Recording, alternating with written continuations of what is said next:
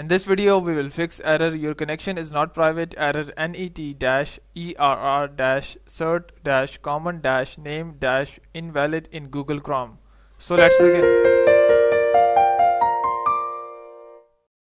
So to solve this problem, what you have to do is just go and open your Google Chrome browser.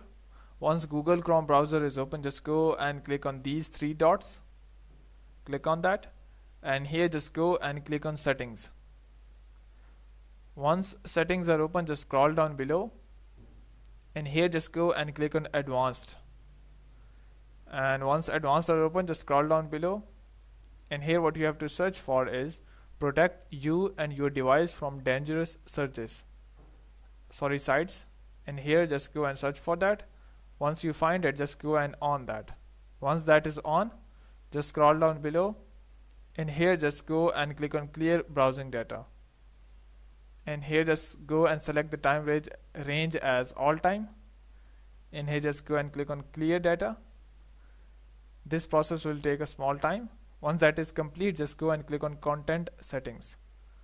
Once content settings are open, just scroll down below, and at the end there is an option of protected content. Just go and click on that, and here the first option might be blocked. What you have to do is just go and on that.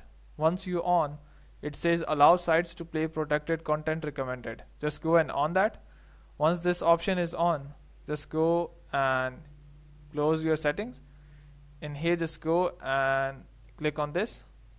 What you have to take care that your time is settings and the date is correct. For that, if your date and time is wrong, just go and right click on that, and here click on adjust date and time.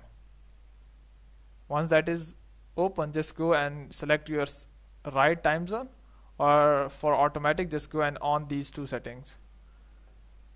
Once you have correct time and date, just go and refresh it. If this error is still there, that means that this site is malicious and Google Chrome doesn't want you to open that. If you still persist and want to open that, what you have to do is just go and there will be an option of advanced. Click on advanced, and there will be option of proceed to unsafe mode. Just go and click on that.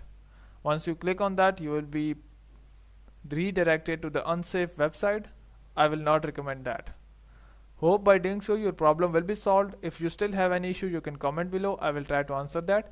But before you go, please subscribe, like and share. Thank you.